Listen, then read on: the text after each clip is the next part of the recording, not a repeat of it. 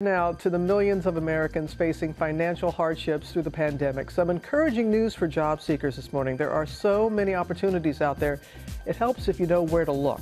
Rebecca Jarvis is back, has some answers for us. Good morning again, Rebecca. Yes, nice to see you again, Robin. And that is the good news. There are some job openings out there. You do have to know where to look, and you also have to know how to tell your story in this environment.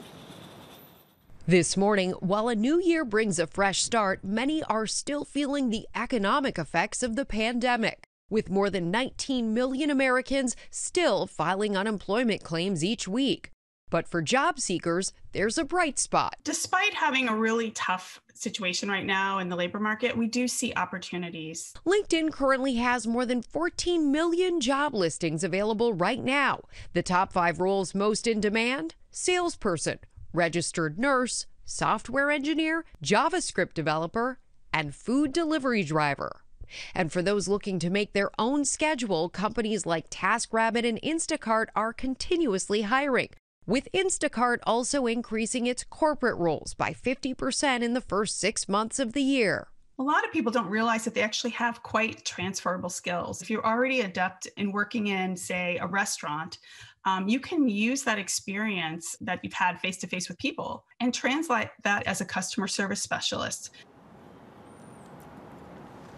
Remember those fundamental skills: strong communication, attention to detail, resourcefulness, problem solver. Robin, these are the kind of skills that no manager wants to turn down. They are in need no matter what the job is. All right, so Rebecca, let's say you want to go for one of these jobs, but it's not in a field that you're in prior to the pandemic. What's your advice?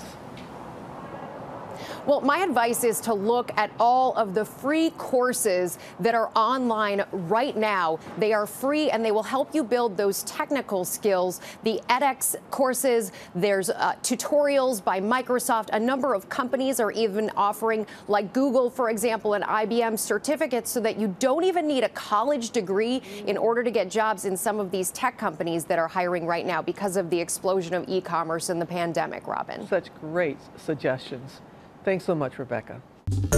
Well, hey there, GMA fans. Robin Roberts here. Thanks for checking out our YouTube channel. Lots of great stuff here. So go on, click the subscribe button right over here to get more of awesome videos and content from GMA every day, anytime. We thank you for watching, and we'll see you in the morning on GMA.